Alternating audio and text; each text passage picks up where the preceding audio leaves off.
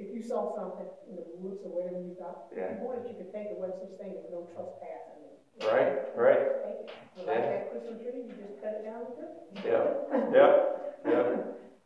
Not that way anymore. Nope. Good morning, Janice. Hope you're doing well. Janice is on the Facebook Live. So let's open up prayer.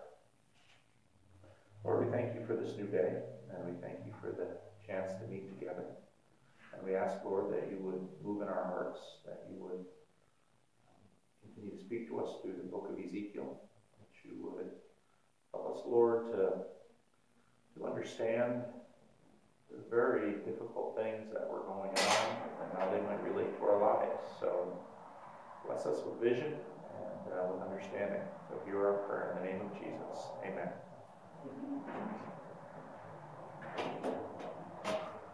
Thank you, Corinne. You're fine. Corinne was putting on the coffee. Carol's not going to be here this morning because she's being ordained and installed as deacon. So that'll happen at 11 o'clock. See, it's like the news. I'm always just putting in these little commercials. So, we're up to Ezekiel chapter 8. And, it doesn't stop. I'll just start reading. In the 6th year of the 6th month, on the 5th day, while I was sitting in my house, and the elders of Judah were sitting before me. Now we don't really know why they were there. We don't know if they were there because now they're starting to listen to him, or they're there because they're not happy with his antics. We don't know.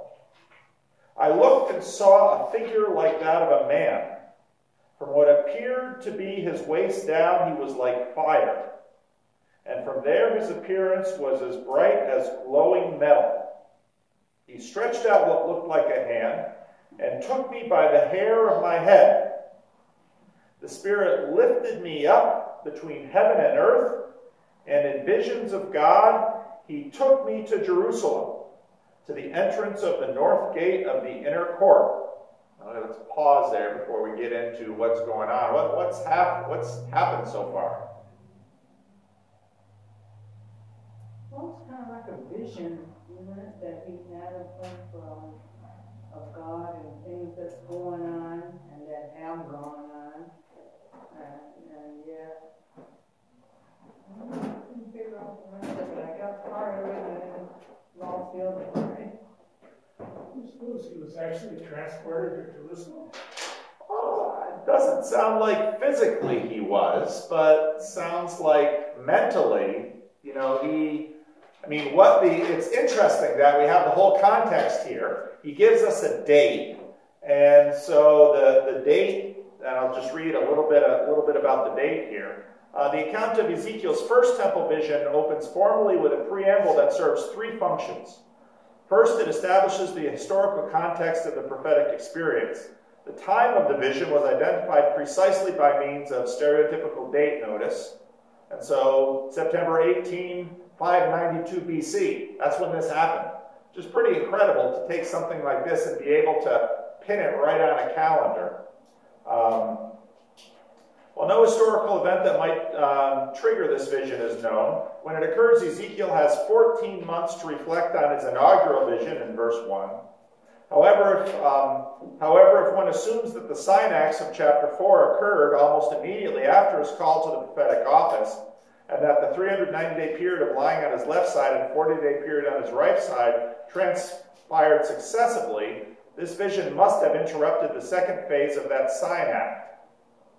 The chronology appears problematic on the surface, but if Ezekiel is not continuously immobilized, as I have suggested, we could have received the visitors in his house, which in turn precipitated his vision. In other words, as we find often in the Bible, things aren't necessarily, because one chapter follows another, it isn't necessarily sequential. Often things are set up thematically. So he could still be in the middle of his lying down and doing all this kind of stuff. And that could very well have prompted the visit of the elders to his house, trying to either listen to him or figure out what's going on or admonish him. And it seems like while they're there in the house,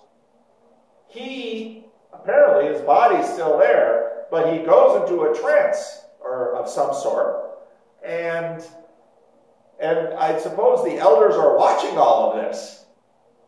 And, this isn't a dream where he goes to sleep and sees something at night like we saw in Daniel. This is bang. And the imagery is so vivid that you have this guy, his upper body looks like a man, but his bottom half looks like fire.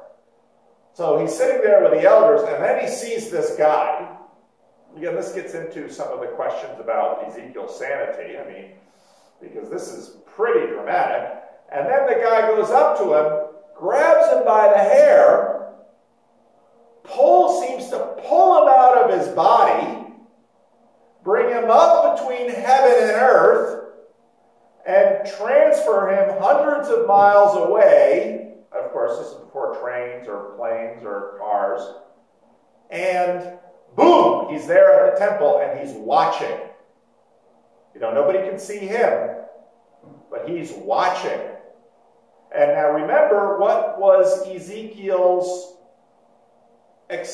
Now again, in the ancient world, your expected vocation very much comes to you from your family. What was Ezekiel's vocation? He's a priest. And we begin the book he's in his 30th year, so the assumption is he would start his service in the temple. But now we're going to get a vision for what's happening in the temple. Yes, it does. And it's going to sound more like it when we get to chapter 9. And again, if you remember, when we studied the book of Revelation, I made the comment that I think in many ways the book of Revelation is a revisiting of the Old Testament prophetic books. Very much a context of Exodus, but also Ezekiel and Daniel. Because we see very similar things in Ezekiel and Daniel in the book of Revelation. Now, obviously, the book of Revelation comes far later. But I think the book of Revelation takes the revelation of Jesus Christ and now updates the Old Testament prophecy with respect to the new information that Jesus gave, which was his life, death, and resurrection. So here's Ezekiel. He's transported into the temple, and he's watching to Jerusalem, to the entrance of the fourth gate of the inner court, where the idol that provokes jealousy stood. Now, I bet you some of your translations have different translations than that. Anybody else? Is it idol that provokes jealousy in your translation? Idol of jealousy, yes. Idol of jealousy. All the dead saw this idol of jealousy. Okay. What does that mean? Mine says where the seat of the image of jealousy. Okay. Which provokes jealousy. Okay. So it's an idol that provokes God's jealousy. That's right. That's right. And that's what, so the NIV 2011 is trying to clarify, because the image of jealousy, and you think, well, what's that about? Well, what an image of jealousy mean? Well, if you go back into the book of, if you go back to the Ten Commandments in Exodus 20, I am the Lord your God who brought you out of the land of Egypt, out of the house of bondage. You shall have no other gods before me. You shall not make for yourself a graven image of anything in heavens above or the earth beneath. For I, the Lord your God, am a jealous God. Now, let's talk about the difference between jealousy and envy. Often we use these two things synonymously, but they're really not. What is the difference between jealousy and envy? Jealousy is when something replaces something that we have a right to have. That's right. We might talk about a jealous wife or a jealous husband. If we talked about an envious wife, what might be a story that goes around about an envious wife? Okay, want to be like somebody or wants to have what someone else has. A jealous wife is what? That's right. Doesn't want to share her husband. Or a jealous husband doesn't want to share his wife. But in our culture, jealousy's gotten a bad rap and envy seems okay. That's right. Something funny has happened in our culture where, oh, you shouldn't be jealous, but envy is the engine of our economic system. So when you read the Bible, it's reversed. Because I, the Lord your God, am a jealous God. What is he saying when he says he's a jealous God? And he says it in the context of idolatry. What's that, Jean? No other God besides him. No other God besides me. The jealous wife says to her husband, you shall have no other woman beside me. Now, these things, jealousy can be a negative thing. Again, I've been talking about OJ in the context of Solomon at the 11 o'clock service. And, I mean, some of the ironies of the OJ situation was that he was insanely jealous of his ex-wife.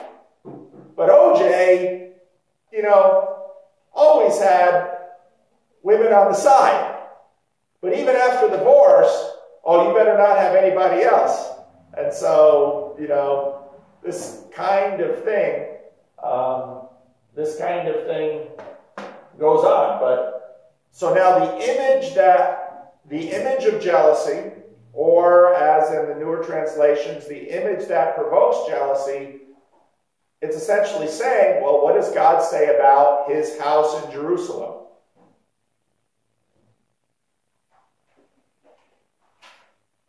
Well, it's his house, it's not for any other God. That's right, it's his house.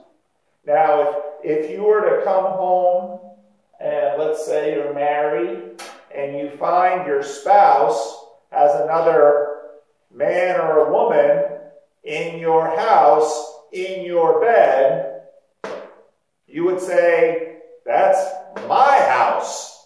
That's my bed. You're my spouse. And I would say that is an appropriate jealousy, because you are jealous for what you have claims on. So when the idol that provokes jealousy stood, so Ezekiel is transported to the temple, and what is in the temple? An idol. Now, why is it that God in the Ten Commandments says, you shall not make an image of me?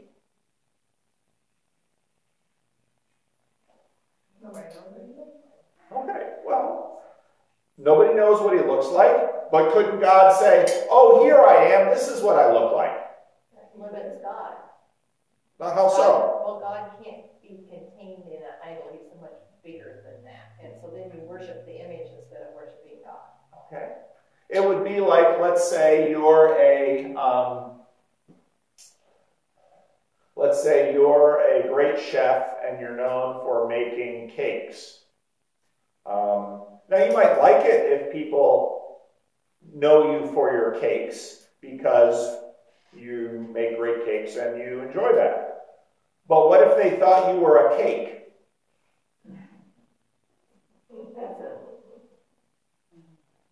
And they praise the cake. More than a letdown. Yeah, it's okay to praise you because of the cake, but to say you are a cake says, well, you are your creation. God is in a sense saying, you cannot take anything in your experience, make an image of that, and say that's me. That would again be like saying that the chef is a cake. And God says, I am not a cake. I am not something that can be manipulated. I am not something that can be portrayed. I am not something that can be used. Yes? But the other thing about that is it could be that the image wouldn't translate well with all the different nations, because if you said someone's a cake today, they kind of think you said they was crazy or flaky or something. That is exactly right. Because once you define God in this way, suddenly you have all of the dynamics of perception and culture and conflict that we naturally have within this world. And God says, if you call me a cake, now people are going to hate me because they say, well, what kind of cake is he? Well, he's a strawberry cake. And people say, well, I don't like strawberries. And that's the problem. You're exactly right. Well, even sometimes the first person says, she's a cake lady. Exactly. And on one hand, we might look at that and say, I'm happy to be known by what I do. And God is. God says, I'm happy to be known by my creation, by the glory in it. But if you think she is only the cake lady, she might say, I am also a mother. I am also a daughter. I am also an intellectual. I am also an artist. I am also an athlete. I am also blah, blah, blah, blah, blah. You cannot define God in these narrow senses.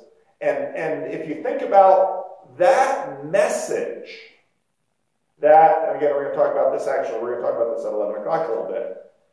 When you think about, you find all of these commonalities between Israel and the nations around them. It's just natural. It's because of culture. But when you think about this message, you have to stop and say, how on earth did they get an idea like that? Because that is so amazingly insightful about a being able to create all of this. It is so right that you have to say, how on earth did the Jews, and only the Jews, come up with this idea? Because, again, if you look at all the rest of the cultures in human history, what do you find? Idols. Even Hinduism, which is geographically a long ways from the Jews, Hindus kind of have an idea that, well, Brahma and Ganesh and all of these gods are manifestation of the one God. But only the Jews say, you know what? If you think about this long enough, it would stand to reason that such a being would not want to be reduced to a woman with lots of hands, or an elephant, or a creature with a monkey face, or a man who's blue, because that is naturally a diminishment of it. Now, there is an exception to this that comes up in Colossians 1. What is, Colossians 1 says, someone is the image of the invisible God. Jesus. Now, this is interesting, and in a sense, what we're saying is that Jesus is a low-resolution representation of the invisible God. What do I mean by low resolution? One we can handle. One we can handle. That's exactly right. If you open up a page in your computer and you see all these little thumbnails, and they just show up on your screen, beep, beep, beep, beep, beep, beep, beep. Well, it's because they're low resolution. It's because the data is limited so that you can see it and know it right away. That's low resolution. And you get this, and the Christian church had to work this out as it was working through Christology, when they understood that when Jesus came, Jesus would say funny things like, I don't know the date. And you'd say, well, what do you mean you don't know the date? Jesus would talk about his own limitations. Well, why would Jesus have limitations? That's right. Because he also has to be a man. So, but that is the exception to the rule. The rule here is, you shall not make anything. Now, for God to make something, well, you can argue with him, go ahead. But you shall not make something and call it me and represent me. So now, Ezekiel is at the temple, and the first thing he sees is an idol, an image. And there before me was the glory of the God of Israel, as in the vision I had seen on the plain. So if you go all the way back to chapter 1, this vision that we saw then, and these two visions are going to connect. Then he said to me, Son of man, look to the north. So I looked, and at the entrance of the north of the gate of the altar, I saw this idol of jealousy. Then he said to me, Son of man, do you see what they are doing? The utterly detestable things the Israelites are doing here, things that will drive me far from my sanctuary. But you will see things even more detestable. Okay, what does he mean by things that will drive me from my sanctuary? What is the story in the beginning of what happens in the world? So, God makes the world. He separates the sea from the dry land. He makes a garden or an orchard, because it's filled with trees, so some translations say orchard because I always hear trees. Either way, garden, orchard, same business. And this is Eden. And you have God in heaven. What is, and again I've mentioned a number of times, what don't we see in Eden? An altar. There's no altar in Eden. Why not? That's direct access to God. That's right.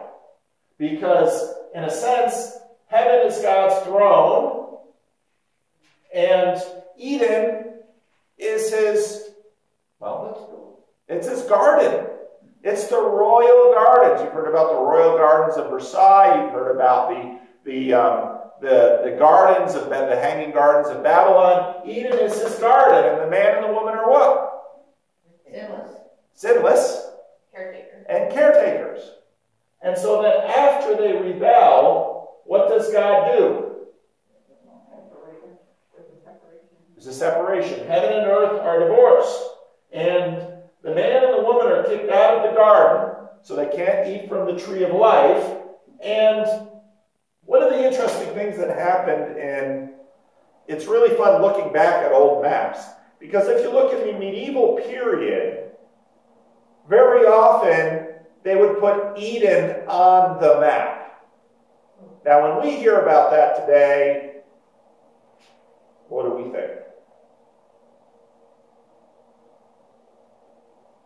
Okay? If I say, okay, I am going to go on vacation and I'm going to go visit the Garden of Eden, what would you say to me? Good luck.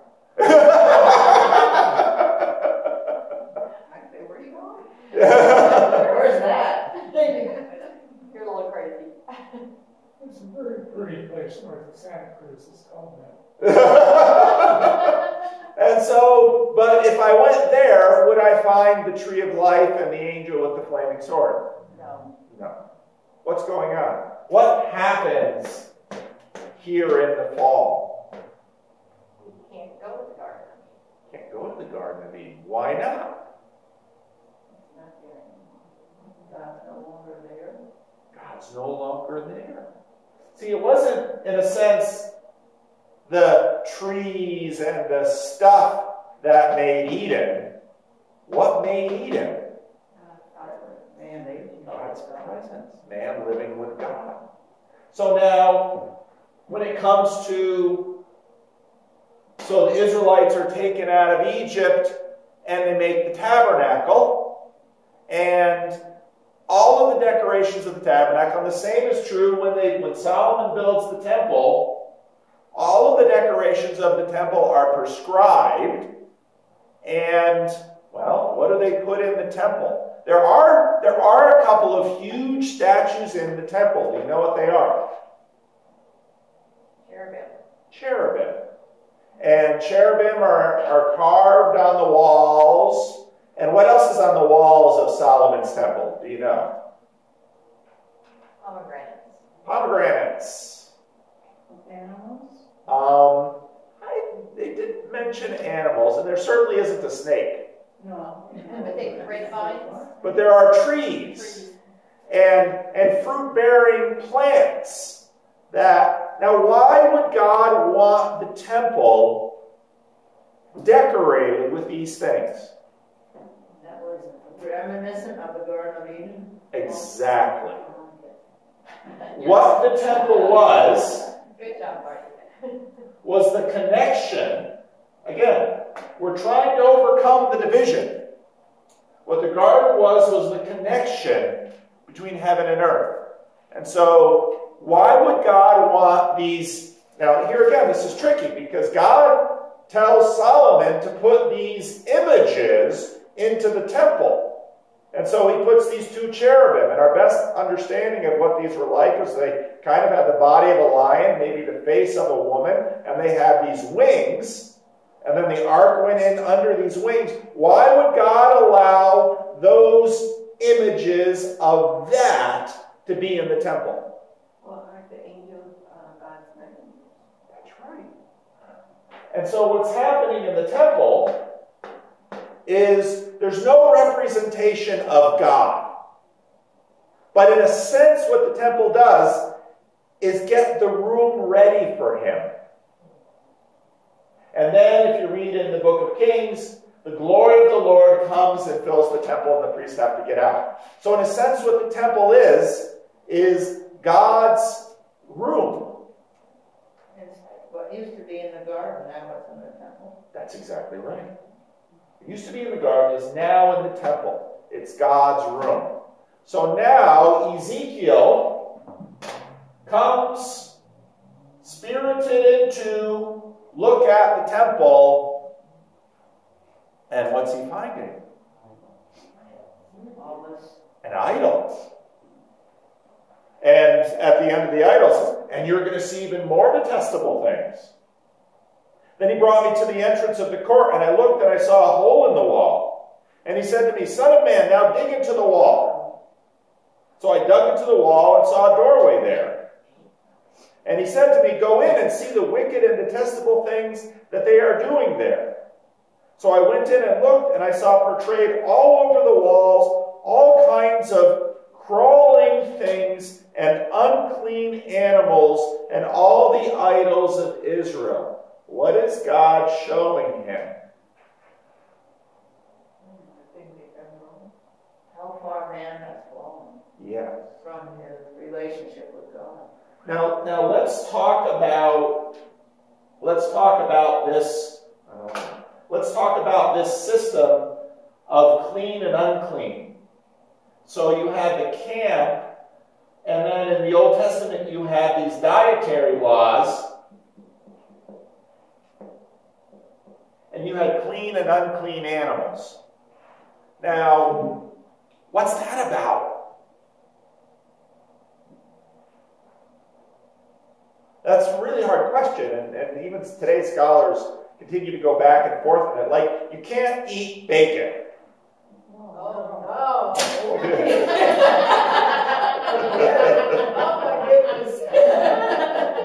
can't eat bacon, you can't eat lobster.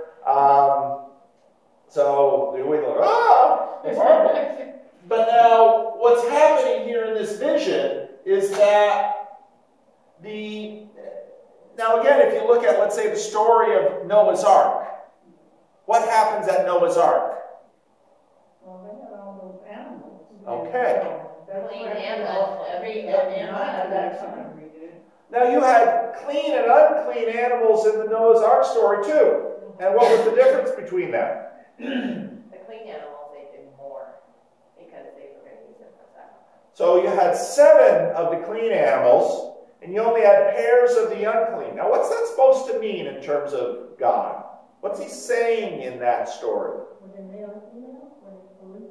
Well, the unclean, so in other words, with the purification of the flood, well, let's talk about what is killed and what isn't killed. What is killed in the purification by the flood of the world?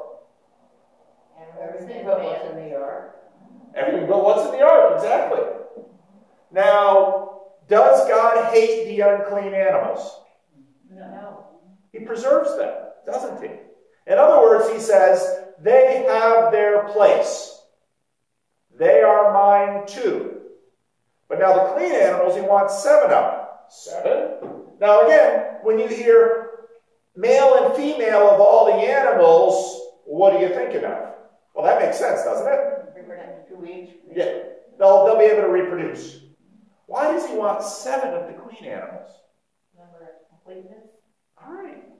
So there's something going on with these numbers and with this story. And so, if you remember also this vision of Peter, and he's sleeping at Joppa, and God brings down a sheet, and in the sheet is full of what? Unclean animals. And God tells Peter to what? Take and eat. Take, kill, and eat. And Peter says what? Oh no! I've never done this. Okay, so this is the framework that God has patterned Israel with. What does it mean that Ezekiel is spirited into the temple and he has to dig through the wall? I love that part. You got to dig through the wall to get on the inside to see what's really going on the inside. Well, what's going on the inside? Wicked and detestable things. It's not what it used to be. Well, Eden is corrupted. Eden is corrupted. And so, now again, the problem isn't, oh, God hates bugs. You know, we might prefer to think that God hates mosquitoes and dangerous snakes, rattlesnakes. But the issue, again, is all connected to this whole worldview. And so portrayed all the wall, all kinds of crawling things and unclean animals.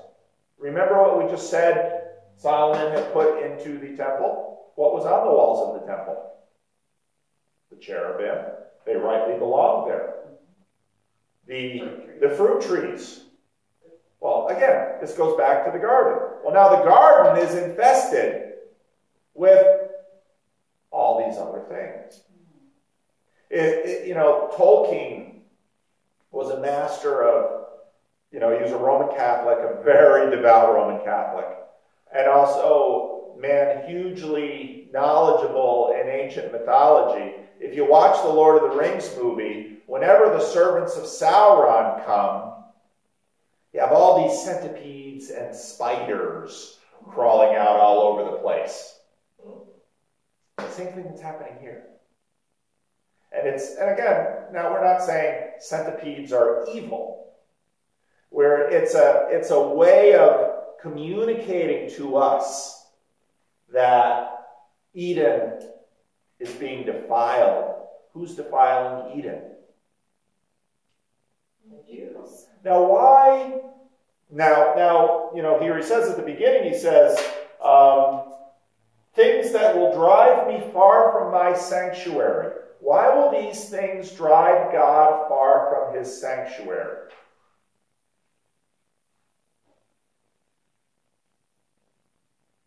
What happened? So Moses says to God one day, I want to see your face. Which leads us to wonder, because when Moses was with God and all of that, what he was seeing, we have no idea. But then Moses says, I want to see your face. And God sets up what arrangement? Okay, Moses has to go into the cleft of a rock. What does that mean? A crack. That's right. So if you imagine a big boulder or something and there's a little crack into a rock, so you're all surrounded by rock. Why is it important that it's not just this? Why rock? Hopefully impenetrable from God's anger or whatever. That's right. I mean, again, if you read the Psalms, you are by rock. Rock in that imaginary world, in the biblical world, rock, iron. I mean, these are hard, strong things. So go into the rock. And then God says, I will walk. So Moses is this way, his face is to the rock. God is this way, and with Moses hidden in the rock, God passes this way. Now, why all of that setup? What is the point God is making to Moses? I'm a holy God. If you see me, you won't live. That's right. If you see me, you won't live. Now, what's up with that? Yeah, how come you just say it? Why? Well, what might be some ideas why we can't see God? And why seeing God would make us die? And what's the deal with the story in the garden in Genesis when God says, the day that you eat of it, you shall surely die? And I remember as a kid, I remember reading that and then thinking, well, we understand that if you eat poison fruit, fall over, die. Well, we almost got that image now on Monday with the eclipse. Okay. Say more about that. Well, when someone kind of tell you to be safe, most men and women kind of want to test safe. There are some of us who say there's a wall, I trust you. I don't even have to look. But most people are not like that. So that is probably why when he made the request, it was a simple request. And it's a normal request. Yes. You kind of hate talking in the dark all the time. That's right. And you hate wisdom coming to you from the dark. So you do want to say, who are you? Let me see you. I trust you, but could I see you? If you trust me, you show yourself. So it's kind of a two-way thing. But the other person knows how strong they are and that would put you unsafe. And you are a vessel of theirs, so therefore they wouldn't want you to be unsafe. Mm-hmm. So they protect you anyway. That's right. That's right. So let's get into Moses' side of this and say, what is with us that, let's imagine that, and C.S. Lewis actually has a book, Till We Have Faces, which gets into this somewhat. Let's imagine you had dealings with someone and they were always wearing a veil or behind a curtain or only spoke on the phone. After a while, just like Barbara said, what's behind this idea of we want to see them?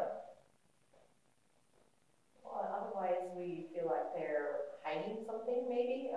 We want them to reveal everything. Maybe we want to be equal to. In other words, we want to be just like God. Mm-hmm. Yes. And also maybe we want a degree of control. There's this silly movie I saw where, and it's based on a true story, where some people basically talk, nobody in this movie is terribly bright, some people basically talk a guy who works for an armored car company into making a really big heist. And like, this is the biggest heist that's ever on record. I mean, this guy stole millions of dollars because he worked in the armored car company. And the guy who set this up, set it up through a woman that the armored car guy liked. But this guy thought he was being really smart because he made a point to never let the armored car guy know his name or see his face. The whole thing obviously came crashing down because the woman in the middle let the other guy, it's a funny movie because they're all idiots. But again, part of it is, as human beings, to the degree that I see your face or I know your name, and remember, Moses first asked the name.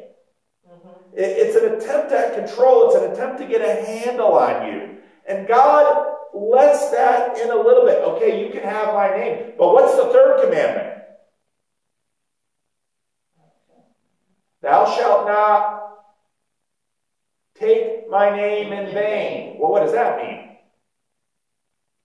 Take it lightly or use it wrongly. First is, you shall not make an image of me. And the one after that is, and you better be very careful with my name.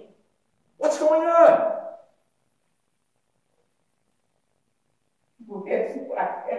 I don't know. You're trying to equal yourself to God. That's right. He's saying, I am coming into a relationship with you. But you had better understand that this is not a relationship among equals. Now, who is more dangerous, a human being or a tiger? The human being. Yeah. The tiger's in the cage. Tigers are in danger. But yet, as human beings, when you approach a tiger, is that cage safe? Because you understand how powerful a tiger is. And human beings, we have managed to have dominion over almost everything in our world, haven't we? But God comes to us and says, I am opening a relationship with you. But I am going to set up this relationship with the first rules to the degree that the first rule is, the Jews considered, I am the Lord your God who took you out of the land of Egypt. That's the beginning of the conversation, which means the beginning of the conversation is, you owe your freedom to me. I chose you. I chose you. You shall have no other gods before me. I'm a jealous God. You shall not make anything that's in an image of me. I am not something that you can play with, control, manipulate. We can put a tiger in a cage. No cage for God. And I will give you my name, but you had better be very, very careful what you do with my name. Now, and so then with this deal with Moses, he's trying to say to Moses, okay, I am going to, your back will have the experience of my back, you within the cleft of a rock, and then God declares his name, the Lord, gracious and compassionate. That's what he declares. If you look up that passage in Exodus where God grants Moses this request. But now, what is it about this idea that if you see me, you will die? And why is it that God, there are two things can happen if God stays with his sanctuary. What are they? One is that he leaves. What's the other one? What happens with the tabernacle again and again in the desert wanderings when they violate the boundaries that God has set up? Die. Lots of people die. And we can understand that with things like, I'll tell you something. If I open up that light switch over there and take those two wires, the black one and the red one, and go like this, what will happen? I'll get a shock. If I go to Chernobyl and just stroll right in there, what will happen? But now is electricity our slave? Well, yes it is. We're making it, we're managing it, we're manipulating it, we're careful with it. Except when lightning strikes. Except when lightning strikes. But and nuclear reactivity, that's our servant too, but we know something about it. Now, what about God? Not our servant. Our servant. Now, what is this idea that even if we merely see him? Now I want you to pause, and I want you to think about yourself. And now, again, Edie gets a lesson in this because of her vocation. Most of us experienced, either with ourselves or others, that someone has seen something. Someone has seen, there's no way to draw it. Someone has seen something, and it has totally undone their world. Maybe you were out for a walk, or maybe you were going through papers at home and you discover something. What might you discover that would undo your world? You was adopted. You was adopted. Your parents have been lying to you all of your life. What else? Maybe you're going through a bunch of papers and you discover letters to your spouse from maybe, bad, it's a stranger. Worse, It's your friend. it's your friend. And you open that letter and you realize that your spouse has been cheating on you with your best friend, or maybe even a family member for years. What does that do to you? Devastates you. Takes your whole foundation. Shakes your whole foundation. Unless you were suspicious all along, you said,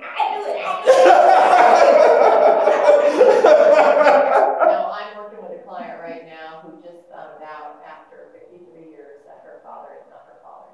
Yeah. And her mother's been lying to her all these years. now that's more common. That's right. Your mother knows. Oh, yeah. Oh, Oh, yeah. that's what my mother does. Oh, no, she knew. No. Or, let's say, very common, almost 1/3 of all women have been sexually abused as a child. I mean, that's out there. I don't know where they come with it. I don't know if it's true. But, so, your child says to you, these things happened to me, and you never stopped it. Did you know about it? Did you not know about it? Did you turn your eyes to it, from it?